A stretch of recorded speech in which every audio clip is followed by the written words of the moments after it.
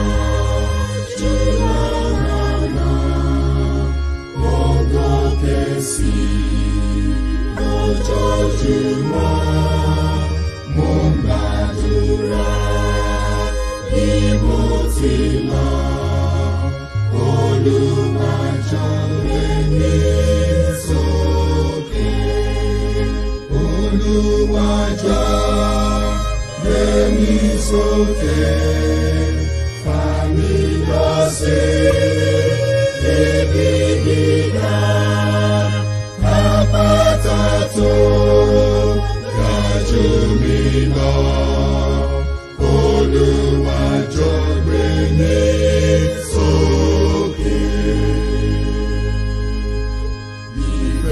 Gbogbo agbára o Jésù lọ́wọ́ rẹ ló wà. Jésù lọ́wọ́ rẹ ló wà o. Bàbá lọ́wọ́ rẹ ló wà o. Gbogbo agbára Jésù lọ́wọ́ rẹ ló wà. Jehovah mímọ́. Jésù Kristi Michael mímọ́ alágbára gíga pè é sọ̀kalẹ̀ ní àṣálẹ́ yìí sọ̀kalẹ̀ sáàrin wa. Àmín Jésù. Sọ̀kalẹ̀ sáàrin wa. Àmín Jésù. Sọ̀kalẹ̀ sáàrin wa. Àmín Jésù. Bẹ̀rẹ̀ sí ní mú àwọn èèyàn tẹ̀síwájú. Àmín lórúkọ Jésù. Lọ́dún yìí Olúwa bẹ̀rẹ̀ sí ní mú àwọn ènìyàn tẹ̀síwájú. Àmín lórúkọ Jésù. Kristi bẹ̀rẹ̀ sí ní mú àwọn ènìyàn tẹ̀síwájú. Àmín lórúkọ Jésù. Agbára láti tẹ̀síwájú kó bà ní rẹ̀. Àmín. Yóò ti ń gbọ́ mi. The anointing to move forward shall follow you. Amen. In the name of Jesus Christ. Amen. Tẹ̀síwájú. Àmín. Tẹ̀síwájú. Àmín. Tẹ̀síwájú. Àmín. Move forward. Amen.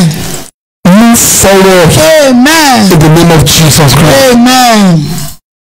A kí gbogbo ọkàn tó ń gbọ́ wa ní àkókò yìí. We salute every soul that are hearing us at this time. Tí a bá tí ìjọ bára wa sọ̀rọ̀ lọ́dún yìí, I say happy new year to you all. If we have not talked to one another this year, mo kí wa pé a káàbọ̀ sínú ọdún tuntun. Ọdún ìgbéga ni fún wa. This year shall be a year of upliftment. Ọdún ìmọ́lẹ̀, ọdún ìbùkún, ọdún àṣeyọrí ni fún wa. Year of light, the year of blessing, and the year of success. Ọdún ìṣelógo ni fún wa lórúkọ The year Jésù of Kristi. glorify in the name of Jesus. Ní àṣálẹ́ yìí, Tonight, a ń sọ̀rọ̀ nípa gbígba receiving anointing to move forward. gbígba ìfàmọ́yàn láti tẹ̀síwájú. You are moving forward. Àmín. In the name of Jesus Christ. Amen. 2021, you are moving forward. Amen. In 2021, you are moving forward. Amen. In the name of Jesus Christ. Amen. Receiving the anointing to move forward. gbígba ìfàmọ́yàn láti tẹ̀síwájú. Let's open our Bible. Ẹ ká Bíbélì wa. In the Numbers chapter 22. Ìwé Númérì orí kejìléníogún. Numbers 22. Ìwé Númérì orí kejìléníogún. Firstly, we'll read verses 1 and 2. A ka ẹsẹ̀ àkọ́kọ́ àti ìkejì. And the children of Israel set forward and preached in the plains of Moab on this side Jordan by Jericho. Àwọn ọmọ Ísírẹ́lì sì ṣí wọ́n sì dó sí pẹ̀tẹ́lẹ̀ Móábù ní apá kejì Jọ́dánì tí ó kọjú sí Jẹ́ríkò. They set forward wọ́n ṣí láti máa tẹ̀síwájú. The children of Israel set forward. Ìwọ náà lénìí. You today. Ṣí láti tẹ̀síwájú. Amen. The scripture is for you. Ìwé mọ́ wà fún ọ. In fact, this scripture Ìwé mọ́ tí a ń kà is for you this year. ọ̀rọ̀ yìí ti ẹni lọ́dún yìí. And you need to personalize it O dẹ̀ gbọ́dọ̀ pé mọ́ rẹ. so that you can set forward. Kó o bá lè tẹ̀síwájú. Can you say this? ṣé o lè sọ eléyìí? I am moving forward. mò ń tẹ̀síwájú. In the name of Jesus Christ. ní orúkọ Jésù. I am moving forward. tẹ̀síwájú. I am moving mò ń forward. tẹ̀síwájú. In 2021. 2021. I'm moving mò ń forward. In tẹ̀síwájú. the name of Jesus ní Christ. orúkọ Jésù Kristi. Type it in 7 times ẹ jẹ́ ká táìpù ẹ̀ on nínú your comment box. sí ojú Let kọ́ńtà. the whole world see ká jẹ́ kí gbogbo ayé kó rí that you said it wípé o sọ and it must come to pass. ó dẹ̀ gbọ́dọ̀ wá sí That ìṣe. scripture is for you. ìwé mọ́ ìtì ẹ̀ It's for me. ó wà fún mi. And that's how we are personalizing èyí it. tí mo ṣe ń pè mọ́ra mi. You need to connect to this o message gbọ́dọ̀ jẹ́ kí ọkàn rẹ and let your spirit mind agree ó lè jẹ́ kí ẹ̀mí to set forward. kó múṣẹ láti tẹ̀síwájú. Your spirit mind must inú rẹ. agree to set ó forward. gbọ́dọ̀ fọwọ́sowọ́pọ̀ láti tẹ̀síwájú. This is 2021. a wà ní ọdún 2021. There is a need for you to achieve more this year than many other years we have spent. èrèdí wà fún ọ wípé kí o ṣe aṣọ́lójú tí àtẹ̀yìnwá lọ. There is every reason for you to achieve more this year than many other years you have spent. gbogbo ọ̀nà ló wà fún ọ láti aṣọ́lójú tí gbogbo ọdún tí o ti lò kọjá sẹ́yìn lọ. So you need to decide. o gbọ́dọ̀ pinnu. You need to make up your mind o gbọ́dọ̀ pọ̀ ọkàn rẹ that you mọ́ are setting forward. wípé ò ń That tẹ̀síwájú. you are setting forward and nothing is stopping you. bẹ̀sí ogún tó máa dá ọ dúró. That scripture says, ìwé ìgbìmọ̀ yẹn sọ pé and the children of Israel set forward. àwọn ọmọ Ísírẹ́lì sì ṣí. But when you get to a certain level, nígbà tí ó dé ibì kan something happened. kankan ṣẹlẹ̀. We are reading verses 2 and 3. ẹsẹ̀ ìkejì àti ìkẹta. And Balak, the son of Zippor, saw all that Israel had done to the Amorites. Balak And the Moab was so afraid of the people because they were many. And Moab was distressed because of the children of Israel. Bálákì ọmọ Sípórì sì rí gbogbo èyí tí Ísírẹ́lì ti ṣe sí àwọn Amórì. Móábù sì bẹ̀rù àwọn ènìyàn náà gidigidi nítorí tí wọ́n pọ̀. Àìsinmi sì bá Móábù nítorí àwọn ọmọ Ísírẹ́lì. Àwọn tó fẹ́ dìde ogun sí ẹ lọ́dún. Those that want to raise against you this year. Àìsinmi á dé bá wọn. Àmì lórúkọ Jésù. Ohun tí mo mọ̀ sọ ni ẹ̀. That was what the Bible says. Ó ní àìsinmi sì dé bá Móábù torí àwọn ọmọ Ísírẹ́lì. The Moab was so afraid of the children of Israel. Ísírẹ́lì tẹ̀síwájú. The Israel moved forward. Àìsinmi dé bá Móábù. The Moab was unrest, was distressed. Oh God. Bí ìwọ náà ṣe ń tẹ̀síwájú lọ́dún As yìí. you are moving forward this year, Àìsinmi á dé bá ọ̀tá ẹ̀. your enemy will be unrest. Ọ̀tá ilé bàbá ẹ̀. The enemy from your paternal Àìsinmi á dé bá wọn. will be unrest. Ọ̀tá ilé ìyá ẹ̀. Enemy from your Àìsinmi á paternal dé bá wọn. will be unrest.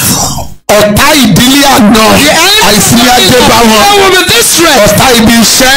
Àìsinmi á dé bá wọn. Distressed. Ọ̀tá àdúgbò. Àìsinmi á dé bá wọn. will have no rest. Ọ̀tá tó fojú hàn bí ọ̀rẹ́. Àìsinmi á dé bá wọn lórúkọ Jésù Kristi. Rest in the name of Jesus. And Moab was so afraid of the people because they were many. And Moab was distressed because of the children of Israel. Móábù sì bẹ̀rù àwọn ènìyàn náà gidigidi nítorí tí wọ́n pọ̀ sí. Àìsinmi sì bá Móábù nítorí àwọn ọmọ Ísírẹ́lì. The moment you decide to move forward, Ní ìgbà tí ó bá ti pinnu láti tẹ̀síwájú, the devil even will tremble. èṣù fúnra rẹ̀ á wárìrì. Because the devil knows the implication of what you are doing. Èṣù mọ ìtumọ̀ ohun tí ò ń ṣe. Because he knows you are going to wage war against him. Ó mọ̀ wípé o máa wá gbógun ti òun ni. Oh God, he knows you are going to wage war against Ó him. mọ̀ wípé o máa wá gbógun ti òun ni. The agenda, the desire of God for your life is for you to move forward. Ètò Ọlọ́run fún ayé rẹ̀ láti tẹ̀síwájú. And the agenda of Satan is the opposite of the desire of God for you. Àti pé ètò èṣù ní ìdàkejì ètò Ọlọ́run God fún ayé. desire for you to move forward. Ọlọ́run pinnu fún ọ láti tẹ̀síwájú. And devil desire retrogression for you. èṣù dẹ̀ pinnu láti dá ọ padà sẹ́yìn. So the man that is moving forward is the only one that is attaining the divine goals àwọn ènìyàn tí ó gbé ìgbésẹ̀ láti tẹ̀síwájú àwọn gangan ni wọ́n ti in life. ti dé In life. àṣeyọrí wọn láyé In life. nínú ayé In yìí life. nínú ayé yìí. Man was not destined to stand still. a ò dá ènìyàn wípé kó dúró sójú kan. Man was designed by God to move forward. a dá ènìyàn wípé kó tẹ̀síwájú. But the devil wants you to stay at a place. ṣùgbọ́n èṣù fẹ́ kí o dúró sójú kan. The devil wants you to be stagnant. èṣù fẹ́ kí o dúró sójú kan. The devil wants this year to be the worst for you ever. èṣù fẹ́ kí ọdún yìí jẹ́ ọdún tó burú jáì jùlọ fún ọ. But Jesus is saying no. Jésù Kristi wá sọ wípé rárá o. That you should receive the anointing to move forward. fẹ́ kí o gba ìfàmìíràn láti tẹ̀síwájú. Because you must move forward. nítorí pé o gbọ́dọ̀ tẹ̀síwájú. Immediately a man decide to move forward. tí ènìyàn bá pinnu láti tẹ̀síwájú. The enemy take note of it. àwọn ọ̀tá máa wá kíyèsí rẹ̀. Whether you like it or not. bóyá o fẹ́ àbí o kọ̀. Every man has an enemy. gbogbo ènìyàn ló ní ọ̀tá. And to be a child of God. àti láti jẹ́ ọmọ Ọlọ́run. To become the enemy of Satan. òun náà yá jẹ́ ọ̀tá èṣù. The devil gets angry. inú máa bí èṣù. Because you want to move forward. nítorí pé o fẹ́ tẹ̀síwájú. You know Peter said something. Pétérù sọ nǹkankan. In 1 Peter chapter 5 verse number 8. nínú ìwé Pétérù kìíní orí 5 ẹsẹ̀ 8. He said, be sober, be vigilant, because your adversary, the devil, as a roaring lion, is moving up and down. That is 1 Peter chapter 5 verse number 8. ẹsẹ̀ 8. ẹ máa wà ní àìrékọjá. Be sober, ẹ máa ṣọ́ra. be vigilant, nítorí èṣù ọ̀tá yín. because your adversary, the devil, bí kìnìún ní ó ń ké ramúramù. as a roaring lion, ó rìn káàkiri. moving up and down, òun ẹni tí yóò pàjẹ́. looking for someone to devour. He's not happy nínú rẹ̀ ò dùn. that you are taking a decision wípé òun ṣe ìpinnu. to move forward. láti tẹ̀síwájú. He was the one that put you in a place. òun ló fi ẹ́ sí ojú kan. He made you there. ó kọ̀ ọ́ mọ́bẹ̀. And he created fear for you not to be able to leave that place. ó wá fi ẹ̀rù sí ẹlọ́kọ̀ láti lè bá kúrò But níbẹ̀. Jesus is saying now, wọ́n Jésù sọ báyìí. move forward. tẹ̀síwájú. You are moving forward. ó ń tẹ̀síwájú. Somebody is moving forward. èèyàn kan ń tẹ̀síwájú. If you are that one, shout a big hallelujah. Hallelujah.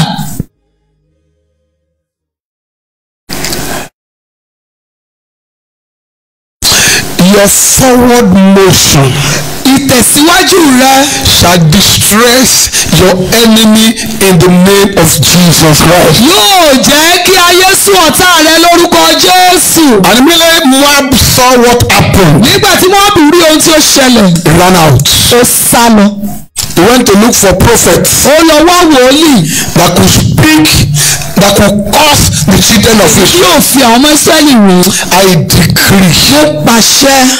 all the negative words against you this year, gbogbo ọ̀rọ̀ òdì tí a sọ sí ọ ní ọdún yìí. against your journey this year, ní ìrìn àjò ẹ ní ọdún yìí. against your family this year, ẹbí rẹ ní ọdún yìí. against your children this year, àwọn ọmọ rẹ ní ọdún against yìí. your work this year, ní iṣẹ́ rẹ ní against ọdún your yìí. ministry this year, tí a sọ sí shall ṣiṣẹ́ ní ọdún yìí. backfire in the name of Jesus Christ.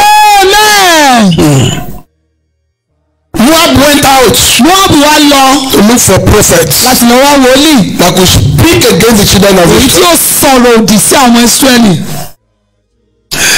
You can read Numbers chapter 23 verse 1. tàbá lè ka Númérì orí Numbers kẹtàlélógún. 23 verse 1. Númérì orí kẹtàlélógún ẹsẹ̀. And Balaam said unto Balak, build me here 7 altars. Build me here 7 altars. And prepare me here 7 oxen and 7 rams. Bálámù sì fún Bálákì pé mọ pẹpẹ méje fún mi níyì kí o sì pèsè akọ màálù méje àti àgbò méje fún mi níyì. Bálákì ṣe bí Bálámù ti wí. The battle was taken to another level. àwa gbé ìjàkadì yẹn lọ sí ìpele mìíràn. They hired prophets. wòlíì tó They ga hired priests. wòlíì tó ga jẹ́. They hired prophets. wọ́n wá lọ bẹ wòlíì lọ́wọ́ ẹ̀.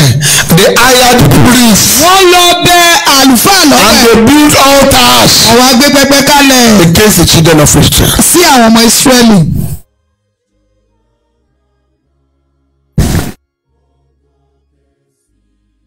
Moabu jáde lọ. Moab went out. Ó lọ ṣa àwọn wòlíì jọ. He now gathered prophets together. Torí wípé kò fẹ́ kí ọmọ Ísírẹ́lì lọ síwájú. Because he doesn't want the Israelites to move forward. Wọ́n lọ sí ojúbọ méje. They went to 7 shrines. Ẹyọkan ló yẹ kán lọ bẹ̀ wọ́n multiply by 7. They also used one but they multiplied it by 7. Wọ́n mú àgbò, wọ́n mú ẹran méje.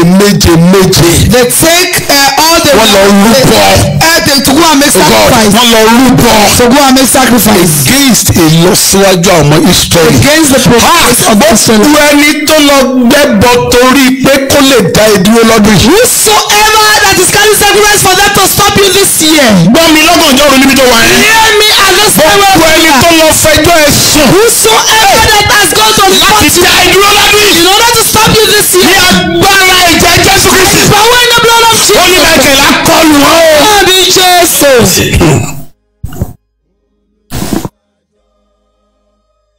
Wọ́n lọ gbé pẹpẹ méje kalẹ̀. They erected 7 altars.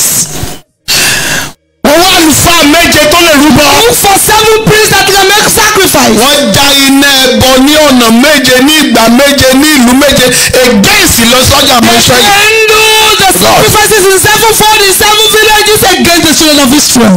Torí pé kí Ísírẹ́lì má lè lọ sí. So that the Israelites would not move forward. Kò sí lọ́wọ́ oṣó. Kò sí lọ́wọ́ àjẹ́ o rárá. Gbogbo agbára.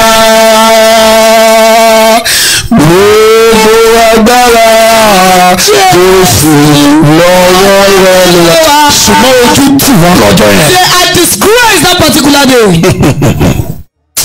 Bójú ṣe tì wọ́n lọ́jọ́ yẹn. As they were disgraced at that day. Àwọn tó ń sáré kiri lórí kí wọn náà má bàa tẹ̀síwájú. Ojú á tì wọ́n lọ́dún lọ́kọ̀. Lórúkọ Jésù. Ìbájẹ́ wòlíì ìbájẹ́ alàgbà. Be prophet, be an elder. Ìbájẹ́ jíò. Be Ìbájẹ́ aláfa. Be alpha priest. Ìbájẹ́ aláwo. Ìbájẹ́ àwọn agbó ajẹ́. Be is the witch. Kí wọ́n kóra jọ pọ̀ ní ìlọ́po méje ju bí wọ́n ṣe ń kóra jọ pọ̀ tẹ́lẹ̀. Even if they gather in 7-fold more than how they have gathered before. Ní orúkọ Jésù Kristi. In the name of Jesus. Lọ́dún yìí. This year. Ojú á tì wọ́n o. Àmì Jésù. Mo lójú máa tì wọ́n o. Àmì Jésù. Ojú á tì wọ́n ní o. Ní lórúkọ Jésù. Kristi ló sọ bẹ́ẹ̀. Jesus said that. Wọ́n gbé pẹpẹ méje kalẹ̀. They erected 7 altars. What is an altar? Kí ni à ń pè ní pẹpẹ? An altar is a place where there is transaction between spiritual entities and the physical world. Ibi tí a ń pè ní pẹpẹ ni ibi tí ìdókòwò ti wà láàárín àwọn ẹni tí ẹ̀mí àti àwọn ẹni tí òkùnkùn. An altar is a thick way between the heaven and the earth. Pẹpẹ jẹ́ ibi tí ó dúdú gidigidi láàárín ọ̀run àti ayé. Ó jẹ́ ojú ọ̀nà tó lágbára láàárín ọ̀run àti ayé. It's a thick way between the heavens and the earth. It's a place where series of transactions take place. Ó jẹ́ ibi tó jẹ́ pé ìdúnàádúrà oríṣiríṣi ló máa ń ṣẹlẹ̀. An altar is a place Pẹpẹ jẹ́ ibi where there is exchange between the spiritual realm and the physical world. níbi tí a ti ń ṣe pàṣípàrọ̀ láàárín ìpele ti ẹ̀mí àti ti ara. Okay, why did Moab use 7 altars? Kí ló dé tí àwọn Móábù lo pẹpẹ méje? Well, they know that the children of God usually call upon God from an altar. Nítorí pọ̀pọ̀ ọmọ Ọlọ́run wọ́n máa ń pe Ọlọ́run láti pẹpẹ. Wọ́n mọ̀ pé pẹpẹ làwọn ọmọ Ọlọ́run máa ń kọjú sí. They know they face the altar Láti pe Ọlọ́run wọn in order to call their God. Àwọn náà wá lọ bá Èṣù. They now go to the devil. Èṣù ní wọ́n kàn ṣe kọ́pì nǹkan táwọn ọmọ ọlọ́run ṣe yẹn ká wá ṣe tiwọn ní méje ní èrò ọkàn pé kó lè lágbára ju tàwọn ọmọ ọlọ́run. Devil now ask them to copy what they used to do in 7-4 so that it will be greater than that of the children of God. Gbogbo alágbára tó lọ fọwọ́sowọ́pọ̀ ní ìlọ́po ìlọ́po ní ìrètí àti já ẹbọ.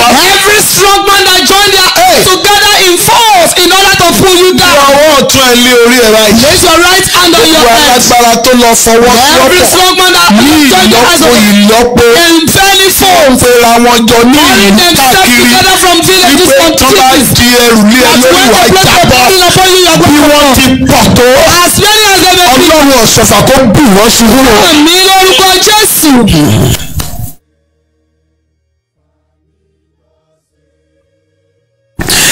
They perform their sacrifice. Wọ́n ṣe ẹbọ wọn. They pour blood. Wọ́n da ẹ̀jẹ̀ lé.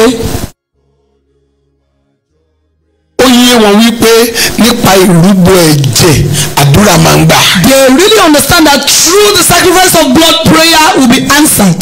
But kò yé wọn wípé a ti fi ohun tí a fún onígbàgbọ́ léni ní ẹ̀jẹ̀ Kristi fún ìrúbọ àti ẹ̀jẹ̀ ti borí gbogbo ẹbọ pátápátá. What they don't understand that the blood of Jesus Christ has surpassed every other blood or sacrifices. And you too now. Ìwọ náà báyìí. You need to be sure that your life is a sacrifice on the altar of the Lord. Ó gbọ́dọ̀ rí i dájú wípé ayé rẹ ti di ìrúbọ lórí pẹpẹ Ọlọ́run. Because Romans chapter 12 verse 1 says. Nítorí ìwé Róòmù orí 12 sọ. I beseech you therefore. Mo bẹ̀ yín ará. Brethren. Ará. By the mercies of God, that you present your bodies a living sacrifice, holy acceptable unto God, which is your reasonable service. Yín fún Ọlọ́run ẹbí ẹbọ ààyè mímọ́ ìtẹ́wọ́gbà èyí ni iṣẹ́ ìsìn tí ó tọ̀nù. So if you really want to move forward this year, Ẹgbẹ́ lóòótọ́ ló fẹ́ tẹ̀síwájú ní ọdún yìí. you need to present yourself unto the Lord as a living sacrifice. Ó gbọ́dọ̀ jọ̀wọ́ ara ẹ fún Ọlọ́run gẹ́gẹ́ bí ẹbọ ààyè. You need the anointing, the blood of Christ on you. O nílò ìfàmìróyàn àti ẹ̀jẹ̀ Jésù Kristi lórí rẹ. You need that blood that was shed on Calvary must be on you for you to be able to move forward this year. Ẹ̀jẹ̀ Jésù Kristi tí a ta sí ẹnìkan fọ́rí ó gbọ́dọ̀ wà lórí rẹ fún ọ láti But tẹ̀síwájú. that is the ultimate sacrifice. Torí pé òun ni ẹbọ tó ga jùlọ. Jesus' blood was shed for our sake. A ta ẹ̀jẹ̀ Kristi Jésù sílẹ̀ nítorí tiwa. And that is why we can easily destroy, dismantle every other power. Èrèdí tó jẹ́ pé a lè parun a lè wó lulẹ̀ gbogbo agbára kágbára ni. Yes, there are powers. Lóòótọ́ àwọn agbára wà. Yes, there are enemies. Lóòótọ́ àwọn ọ̀tá wà. Yes, there are demons. Lóòótọ́ ẹ̀mí èṣù wà. They have wisdom on their own. Wọ́n ní ọgbọ́n sí wọn. That whatever they do Wípé ohunkóhun tó ń bá ṣe. must come to pass. Ó gbọ́dọ̀ wá sí ìmúṣẹ. But Ṣùgbọ́n there is more power agbára kan wà tó ju agbára in yẹn the lọ. blood of Jesus Christ. Nínú ẹ̀jẹ̀ Jésù Kristi ló wà. The enemy is asking you, Ọ̀tá wa ń bèrè lọ́wọ́ rẹ. how will you step forward Báwo lè fẹ́ tẹ̀síwájú and achieve your vision? láti sídẹ́ẹ̀dì gbogbo Oh God, how will you step forward báwo lè fẹ́ tẹ̀síwájú and achieve your vision? láti lè mú èrèdí tó ṣe wá sáyé ṣe. They gather together. Wọ́n kóra wọn jọ pọ̀. They pitched their tents Wọ́n wá ṣe and pẹpẹ. they stood by their sacrifice. Wọ́n wá dúró ti ẹbọ wọn. That they will monitor their sacrifice Wípé wọ́n wá wọ́n ti till what they wanted come to pass. títí ìgbà tí ohun tí wọ́n fẹ́ tó bá tó wá sí ìmúṣẹ. You know, Balaam said something Bálámù sọ nǹkan kan. in Numbers 23 verse 3. Ní nọ́mbà 23 verse 3. And Balaam said unto Balak, stand by thy offering. Ó ní dúró ti ọrẹ rẹ. Stand by thy burnt offering. Dúró ti ẹbọ sísùn rẹ. Kí ló túmọ̀ sí? What is the meaning? Dúró máa ṣọ́ ẹbọ tó ń sìn ẹ̀. Continue to monitor Máa the ṣọ́ offering. iṣẹ́ tààrà ẹ̀ yẹn. Monitor the A fi ẹ́ ṣe monitoring spirit. we use you as a monitoring spirit till Àwọn ìránṣẹ́ ìfìmọ̀ àjábọ̀. these people will fall. Gbogbo monitoring spirit spirit tí wọ́n yàn sí ẹ lọ́dún. Holy Spirit that has signed unto you this year. wípé kó máa sọ ẹ wọlé kó máa sọ ẹ jáde iná ọlọ́run kó jó wọn lórúkọ Kristi lọ. Àmì Jésù.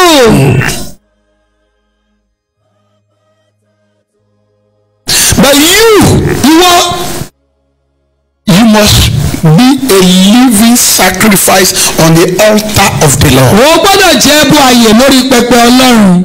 Make sure you stand by your altar. Rí i wípé o dúró sí pẹpẹ rẹ. Make sure you stand by your burnt Rí offering. i wípé o dúró sí ẹbọ ọrẹ rẹ. Make sure you are a prayer addict. Rí i wípé àdúrà ti wà nínú ẹ̀jẹ̀ rẹ. Make sure you are ready to destroy the power of monitoring spirit this Rí year. i wípé o lè dojúkọ o lè borí gbogbo agbára tó ń dún sí Be ẹni ọdún. determined to move forward. Pinnu láti tẹ̀síwájú. What do I mean when I say you should stand by your sacrifice? Kí ni ìtumọ̀ wípé kó o dúró sí ẹbọ rẹ? It means Ó já sí pé to tell your God láti sọ fún that you Ọlọ́run are not going diabolical. You are not going to consult evil agents. wípé o ò ní lọ ṣe ẹbọ òrìṣà o ò dẹ̀ ní lọ bá àwọn ẹ̀mí èṣù láti lọ bẹ̀ wọ́n wò. mo ń sọ nígbà tí mo ní kó dúró ti ẹbọ ẹ lọ́dún yìí ẹbọ rírú ẹ níwájú Ọlọ́run pé kó dúró tì. What did I mean by you staying by your burnt offering this year? ìkíni ni wípé The first reason is that ó ń sọ fún Ọlọ́run pé ẹ sà you are telling God that, sir, ẹ̀yin ni mo dúró tì o. I stand by you, Lord. mi ò ṣetán láti lọ rúbọ mìíràn. I am not ready to go for mi any other ṣetán láti sacrifice. lọ ọ̀dọ̀ òrìṣà. I am not going to go to any má idol. sin Ọlọ́run pẹ̀lú Sátánì lọ́dún yìí o. Worship God with mammon. if you really want to move forward. Ẹgbẹ́ lóòótọ́ ló fẹ́ tẹ̀síwájú. number 2. Ẹlẹ́ẹ̀kejì. it means Ó já sí pé not to compromise your God wípé o gbọ́dọ̀ wẹ̀yìn regardless of anything. ohunkóhun tó ń kó lè dé. it means to wait on your God until your solution comes. O gbọ́dọ̀ dúró ti Ọlọ́run títí ìgbà tí ojútùú bá wáyé sí ọ̀rọ̀ ayé rẹ. many times God used to answer Balak. Ọ̀pọ̀lọpọ̀ ìgbà Ọlọ́run máa ń dá. but in this situation Ṣùgbọ́n nínú God refused to accept the offering of Balak. Ọlọ́run kọ̀ láti gbọ́ ẹbọ Bárákì. and God is a wonderful God. Ọlọ́run wa Ọlọ́run ìyanu ni. dúró ti ẹbọ rẹ lọ́dún yìí. Wait and hope upon stand by your God this year. Dúró ti Ọlọ́run rẹ ní ọdún yìí.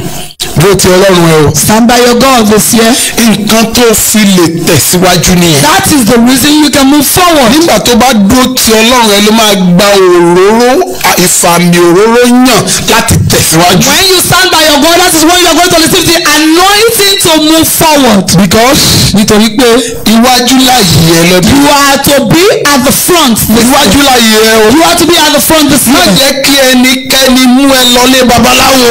Allow anybody to take you to Avanis. àwọn wòlíì pọ̀ ń ta lákòókò ìtumọ̀ kì í ṣe tọ́lọ́run. We have a lot of prophets out there that are not of God. Sátánì dá wọn síta gan. Have you just put all of them outside? giving series of prophecies. Wọ́n bẹ̀rẹ̀ sí sórí irú ìsọtẹ́lẹ̀. pushing people out of Christ. Wọ́n ti àwọn ènìyàn jáde kúrò lọ́dọ̀ Kristi. and teaching people the doctrine of Satan. Wọ́n dẹ̀ ń kọ́ àwọn ènìyàn ní ìlànà wọ́n ìṣòro. mọ̀ pé ìṣòro pọ̀ láyé. No, there are lots of wọ́n wá ń problems. fi ìyẹn mú ènìyàn wọ agbo They are Sátánì. using that to take people to the camp of the devil. Ọlọ́run nìkan ni kò dúró tí o. Stand by only God. ṣáà gbé ọ̀rọ̀ Ọlọ́run dání lọ́dún yìí. Hold on to the word of God this má year. jẹ́ kẹ́nikẹ́ni kó gbé nǹkan mi fún ẹ. Allow anybody to give you any other má thing. jẹ́ kó pa ẹ̀jẹ̀ ẹyẹlé kan fún ẹ o. Allow them to kill the má jẹ́ kó pa pẹ́pẹ́ kan fún ẹ lẹ́jẹ̀. má jẹ́ kó fọ nǹkan orúbọ fún ẹ lọ́dún yìí. ìrúbọ tó lágbára jù. ó ní ìrúbọ tí orí ti Kálífárì. greatest sacrifice that was done at Calvary, the blood of Jesus Christ.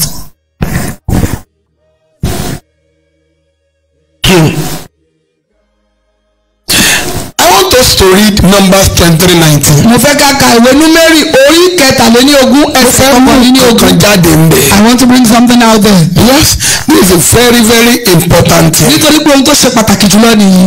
Numbers 23:19. Ìwé Númérì orí kẹtàléníogún ẹsẹ̀ kọkànléníogún. There is a place I want us to read here. Ibì kan wà tí mo fẹ́ ká kà Behold, have received commandment to bless, kíyèsí èmi ti gba àṣẹ láti súre and he has blessed, òun sì ti súre and I cannot reverse it. èmi kò sí lè yí. He has not beheld iniquity in Jacob, òun kò rí ẹ̀ṣẹ̀ nínú Jákọ́bù neither has he seen perverseness in Israel. bẹ́ẹ̀ ni kò rí ìbínú nínú Ísírẹ́lì.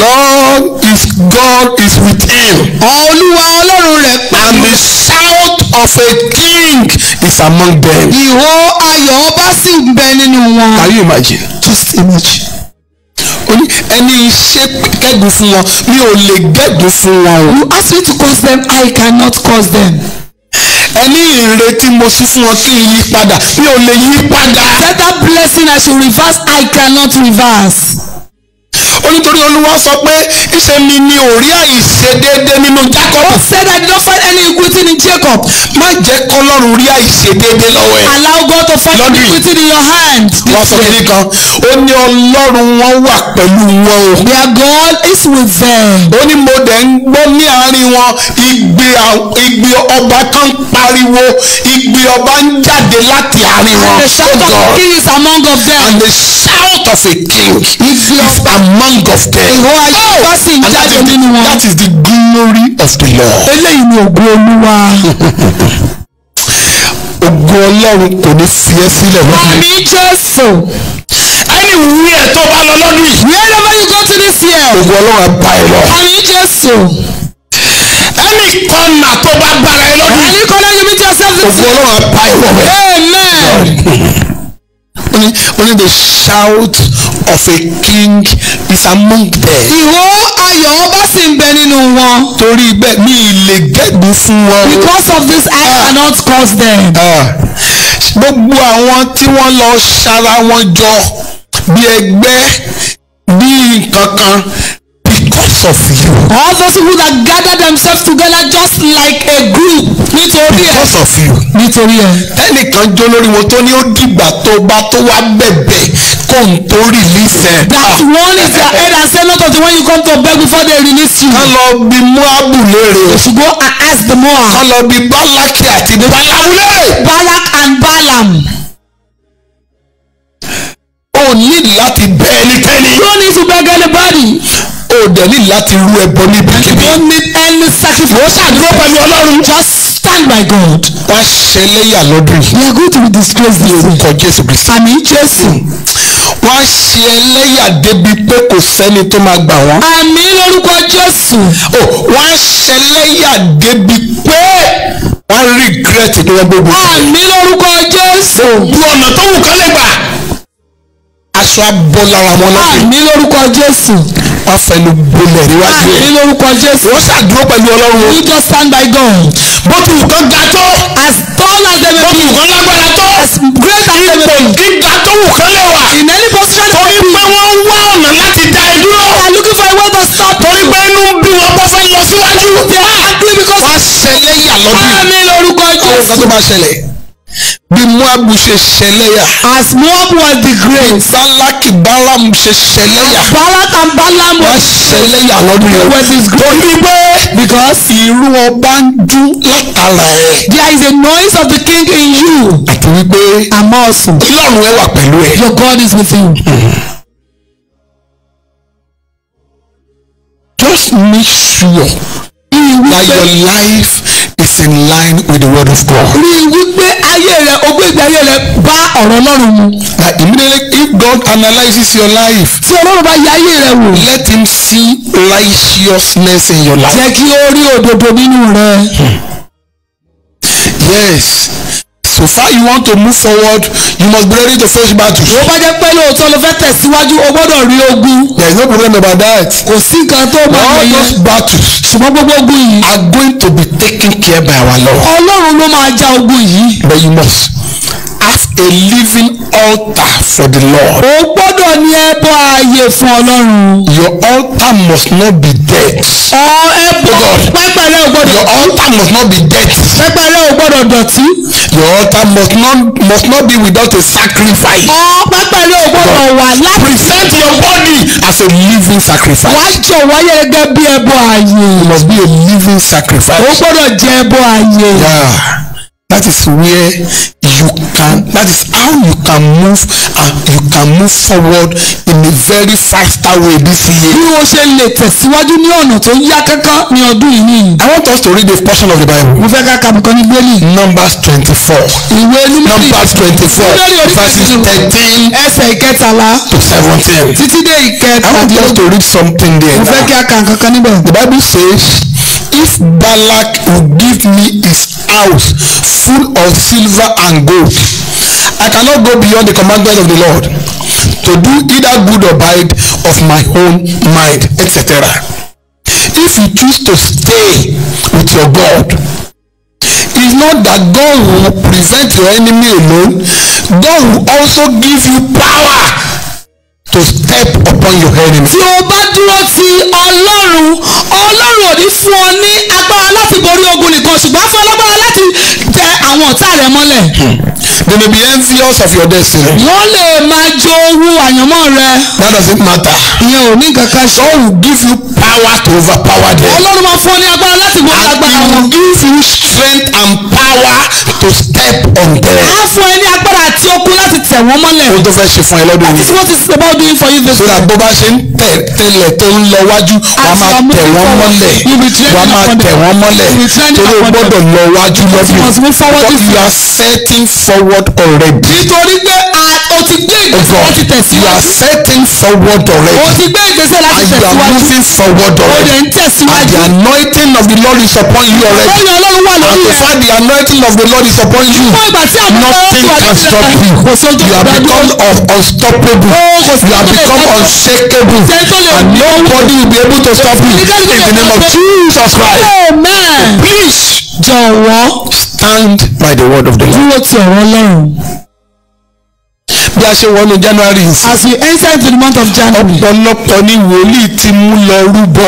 a lot of people prophet has taken them to Wòlíì ti lọ mú ọ rúbọ. prophet has taken them to Wọ́n lọ rúbọ ọdún, wọ́n lọ rúbọ, wọ́n lọ ń ṣe Ọ̀ṣun. Wòlíì mú yàn lọ ṣe Ọ̀ṣun. prophet taken you to ọdún. Let me tell you, Jesus is more than that. Jésù Kristi ju eléyìí lọ. Kí ló kẹ́ ẹ pẹ̀lú ẹbọ? what concern you with any sacrifice. Sọ kìkì ọ̀rọ̀ kan. just speak a Ní word orúkọ Jésù. in the name of Kó dẹ̀ wá sí ìmúṣẹ. and it will come to pass. Agbára ń bẹ nínú ẹ̀jẹ̀ ọ̀dọ́ àgùntàn. Agbára ń bẹ nínú ẹ̀jẹ̀ ọ̀dọ́ àgùntàn. Agbára ń bẹ nínú ẹ̀jẹ̀ ọ̀dọ́ àgùntàn. Ó ń bẹ nínú ẹ̀jẹ̀ Jésù. Ó tó ṣẹlẹ̀ nìyẹn. that is what's happening. Nínú ẹ̀jẹ̀ Kristi ní agbára in wà. the blood of Jesus lies power. Gbàdúrà fún ẹ. I pray for you Lọ́dún yìí. this year. Ò ní rí ìdádúró. àmín lórúkọ Jésù. Sàmì dáadáa. Ó lóò ní rí ìdádúró. àmín lórúkọ Jésù. 2021 in 2020. ò ní rí ìdádúró. àmín lórúkọ Jésù. Ẹni tó bá fẹ́ dá ìdúró. whosoever want to stop you. Olúwa gbèsè lé wọn lọ́wọ́. àmín lórúkọ Jésù. Ẹni tó ti determine láti dá ìdúró. whosoever has determined to stop you. Olúwa fogun ẹ̀yìn jà wọ́n. àmín lórúkọ Ẹni Jésù. tó ti determine láti fà ẹ́ sẹ́yìn. that has determined to pull you back. Olúwa dá wọn padà sẹ́yìn. àmín lórúkọ Jésù. Ṣùgbọ́n ìwọ máa lọ síwájú. àmín. Ní orúkọ ti bàbá. àmín. Máa lọ síwájú. àmín. Ní orúkọ ti ọmọ. àmín. Máa lọ síwájú. àmín. Ní orúkọ tẹ̀mí mọ́. àmín. Ìlérí Olúwa kò ṣẹmẹ́ lára. àmín. Ọ̀rọ̀ Ọlọ́run yìí kò ṣẹmẹ́ lára. àmín lórúkọ Jésù. Ọ̀rọ̀ yìí kò ṣẹmẹ́ lára. àmín. Bí ọmọ Ísírẹ́lì ṣe set tí wọ́n mú forward, ìwọ náà bọ̀ sí ní mú forward. àmín lórúkọ Ọdún yìí kò jẹ́ ọdún ayọ̀ fún ẹ. àmín. Fún ọmọ ẹ kó jẹ́ ọdún ayọ̀. àmín lórúkọ Jésù. Fún ayé ẹ kó jẹ́ ọdún ayọ̀. àmín lórúkọ Jésù. Fún ẹbí ẹ kó jẹ́ ọdún ayọ̀. Fún iṣẹ́ ẹ kó jẹ́ ọdún ayọ̀. lórúkọ Jésù. Kó lè ṣe rere. àmín. Àṣẹ ti bàbá. mímọ́. Àṣẹ ti ọmọ. mímọ́. Ti ẹ̀mí mọ́. mímọ́. Bí o ti ń sùn lóru, ká ṣí fèrèsé ọ̀run sílẹ̀. àmín lórúkọ Jésù. Ká mú ẹ lọ síwájú ìtẹ́ Ọlọ́run. àmín. Kó lọ gba lẹ́tà ayọ̀ fún àmín ọdún yìí. lórúkọ Jésù. Mo ní bí o ti ń sùn lóru yìí, ká ṣí fèrèsé ọ̀run nígbèrè ẹ̀. àmín Jésù. Káwọn áńgẹ́lì tó ń gòkè tó ń sọ̀kalẹ̀ ká máa sọ̀kalẹ̀ sígbèrè ẹ̀. àmín lórúkọ Jésù. Kan fà é lọ síwájú ìtẹ́ Ọlọ́run. àmín Jésù. Kó lọ gba proposal àti lẹ́tà ẹ̀fún ọdún yìí. àmín. Kó dẹ̀ gba location ẹ̀fún ọdún yìí. àmín lórúkọ Jésù. Nígbà tó bá máa jí kò bọ́ sínú ayọ̀ ńlá. àmín. kájọ yin Olúwa lógo. àmín. adúgbò tó gbogbo àti ṣe. ṣé bàbá. torí fún Jésù lókè ọ̀run. hallelujah. Jésù Kristi Olúwa wa.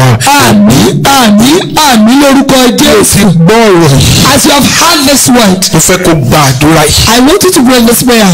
ìwọ fún ara ẹni kó gbà. You yourself you pray. nípa bó ṣe gbọ́ mẹ́sẹ̀ ìtàn mo fẹ́ kó gbà. After you have received this message, I want you to sọ pray. wípé Olúwa. Oh Lord, mo ti gba ìfàmì òróró yàn láti tẹ̀síwájú. I have received the anointing to move forward. má jẹ́ kóńkóń kó lé mi padà Do lẹ́yìn rẹ̀. not allow anything to throw me back from you. orúkọ ti bàbá. In the name of the Father, ní orúkọ ti ọmọ. in the name of the Son, ní orúkọ tẹ̀mí in the mímọ́. name of the Holy Spirit. farabalẹ̀ gba àdúrà Be yìí. diligent in praying that prayer fún mi 30 minutes. for about 30 minutes kó tó di pé ó lọ sùn. before you go to bed. Olúwa wà pẹ̀lú ẹ̀. Àmín. aleluya méje sí Olúwa. àlùyá àlùyá àlùyá àlùyá àlùyá àlùyá aleluya. Amen. wọn kó wà pẹ̀lú ẹ̀. Àmín.